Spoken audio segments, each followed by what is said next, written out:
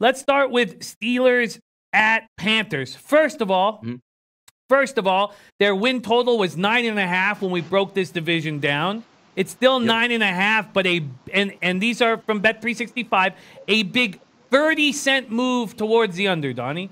A 30-cent move. It opened 9.5 plus 100 minus 130. Now it's 9.5 over at plus 130 minus 160. There's a whale capper back with us. A whale capper, a 30-cent move towards the Steelers team total under. But interestingly enough, their Super Bowl and conference numbers have gone down. It was plus 2,000 to win the Super Bowl, now plus 1,800.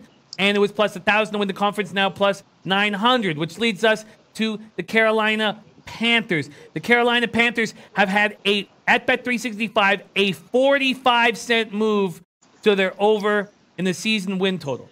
It was minus 120. We could have got it during the breakdown of the division. Now it's minus 165. A big, big move. Their division conference Super Bowl numbers are all the same, but a 45-cent move towards the over 7.5 wins, which leads us to this game, Pittsburgh, Carolina. Pittsburgh opening up at minus 1.5. It's now minus 3.5 across the board. This total has been at 33 and actually has moved 5 cents to the under, but is still at 33. Donnie Rightside, what do you think of the move towards the under for the Steelers win total, the over for the Panthers total, and how are you handling this football game? Yeah, it's kind of interesting. We bring up the first points there. Pittsburgh, I don't really see too much of a big move there. If you're on the Steelers before, nothing really gave you any pause, Jimmy, in the preseason. At least me, to give me pause that said, you know what? I don't know if Big Ben, I don't know if the offensive line is going to be ready with the defense. I think they're going to be just fine. The one interesting thing you brought up, though, with the Carolina Panthers, the move towards the over.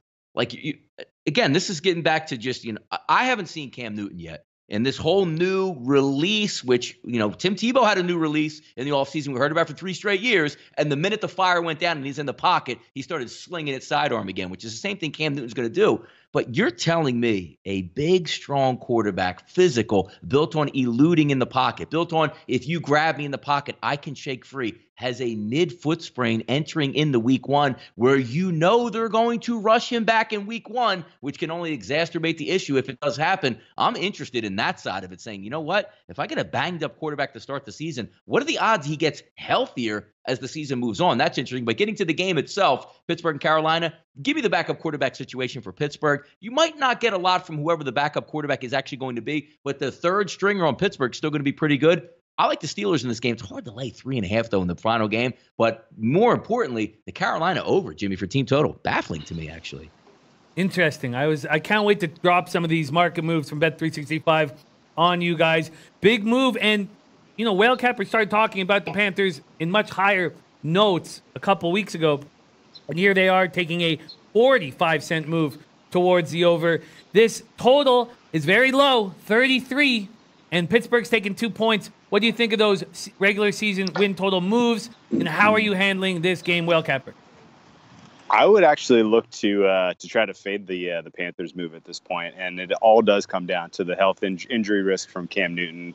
I will say that in this particular game, Steelers versus Panthers, I do like the backup quarterback situation with the Panthers better. And if they're dogs, then if I'm playing anything, I'm playing Carolina. But as far as their prospects for this season go, I was a little bullish on them just on the basis of, their schedule broke nicely. It felt like they could get a little bit of momentum out of the gate. They could get themselves into a position where they're competing for the NFC South. But, now when you add this uncertainty of we don't really know the health of Cam Newton's shoulder on top of now he's got a bum wheel. This is potentially a problem. They got to go up against the Rams week 1. That's going to be a tough spot right out of the gate.